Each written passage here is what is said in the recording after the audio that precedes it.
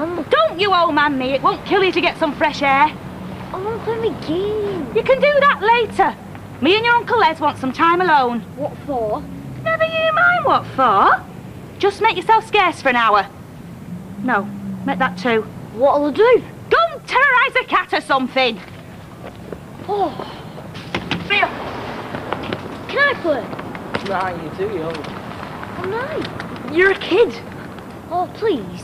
Tell you what, you prove you're a man, then you can play. How do I do that? Go and nick some sweets from in there.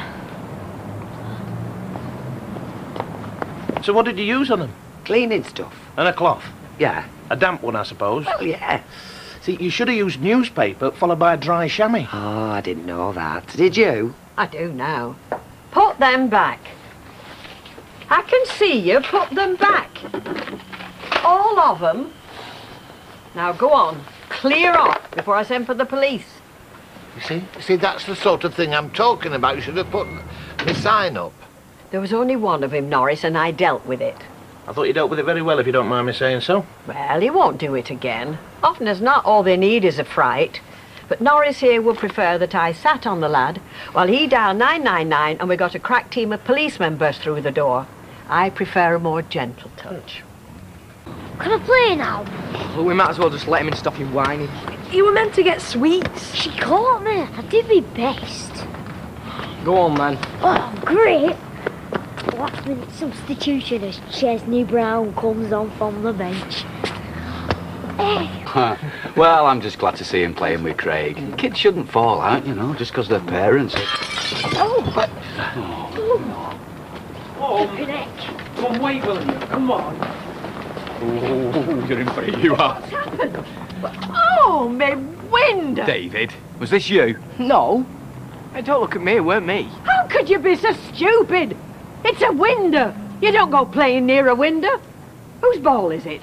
It's mine. Well, couldn't you play in your own garden? Has your mother thrown you out to play out here? Smashed her windows before, have you? Hey, it wasn't me. A likely story. Hang about, Rita. If he says it's not him, it's not him. Then it must be you. Well, I hope your dad's found some work, because that's going to cost a pretty penny. It weren't me, it was Chesney. What? Let me in quick. I said 2 hours, Chesney. Mum, please. She's after me. Whose? Is that right? Did you kick that ball through my window? No, I never. First you come and try and fill your pockets with my sweets, and then you kick a ball through. You little thug. Here. Who are you calling a thug? Him, here, this little hooligan. Have a shop full of glass because of him. It's a good job nobody was hurt. And you reckon it were my Chesney? I know it was. It's not an hour since I caught him stealing sweets from me. Are you calling my son a thief? Yes, I am. And that window'll have to be paid for. Well, you can go and shout at someone else for it, because you'll get no money out of us. I might have known. Behind every young hooligan is a parent who doesn't give a damn. Don't you start on me. I'll have you know I've been looking out this window all morning and my lad's been nowhere near your shop. You want someone to blame? Go and have a go at them two over there. Picking on my lad because he's youngest. Go back to your own side at street, because I'm warning you, if I have to come downstairs to you, it won't just be a window that's broken. It'll be your teeth and all. Who do you think you're talking to? I don't know what dump you've hauled yourself up from, but this is a decent street, and I'll not have the likes of you threatening me, and I'll not have the likes of your brat kicking my windows in. You don't frighten me with your mouth, lady, big as it is, and I'll make you pay for that window. You see if I don't. And I'm telling you now, if anybody's teeth are going to get broken, well, they won't be mine.